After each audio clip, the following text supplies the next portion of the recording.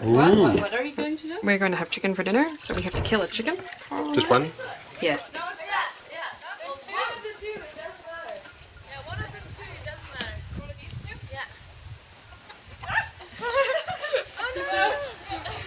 He's surrounded now. Ursa, you go help.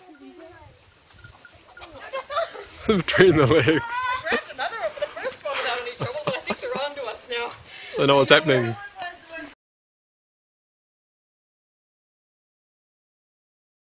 Done. Halva finally caught a chicken for us, and here you can see it's now missing its head.